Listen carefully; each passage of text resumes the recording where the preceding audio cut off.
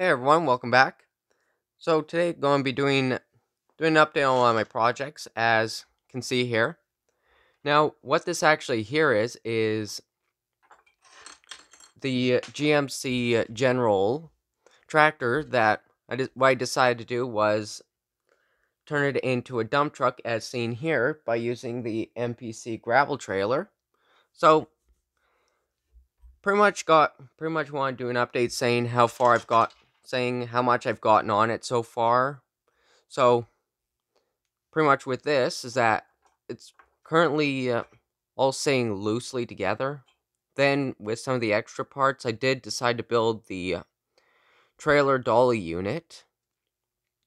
That'll go behind like so. So gonna be painting these up shortly here.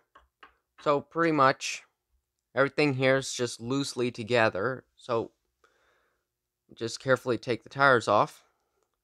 So far, decided to paint the outer wheels silver as to represent being aluminum instead of being chrome. So, going to be doing that with the rest of the tires. Then we'll eventually get to doing that on the fronts. So, put those to the side. Then, got some things like the hood loosely in, then did get these engine assembled.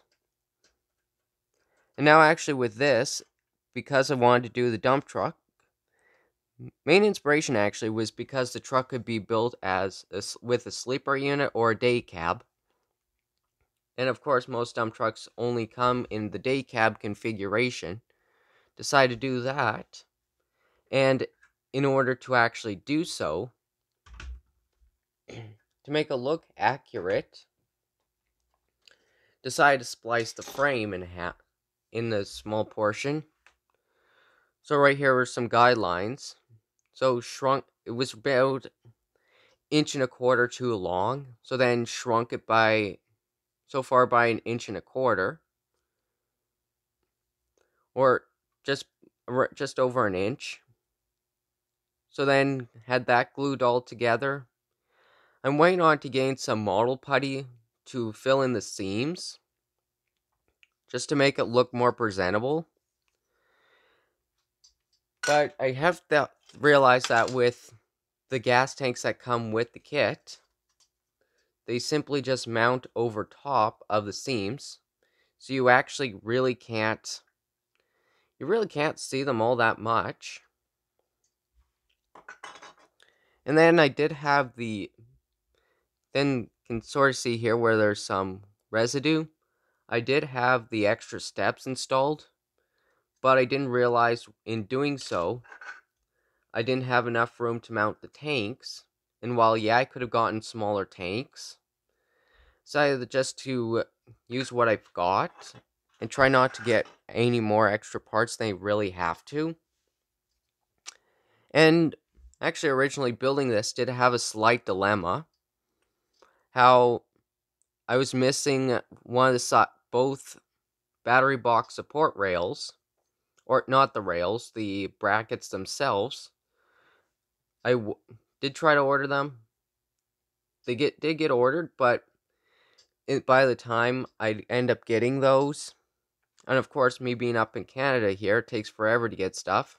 So I decided just to go get another GMC General kit, which actually helps so that I can actually continue working on this build. So, got the battery box in, which will be painted up which will probably be an accent color, but pretty much got all the chassis together. Hang on. Sorry. So then also in doing so, also in shortening the frame, had to slice off the drive shaft end.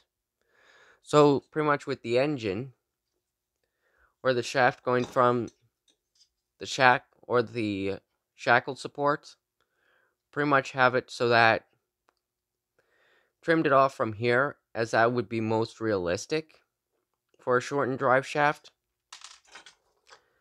Then engine really just fits in like so. will just fit in. Then drive shaft will just go in, then the engine will fit right in. So, there's that, and then pretty much paint the engine, or paint the frame all in black, rust it up a little bit. Take the engine, paint this up in the Detroit green. So, that'll be good. Now, one thing that, when I was originally building this and shortening the frame, is that how the cab sits.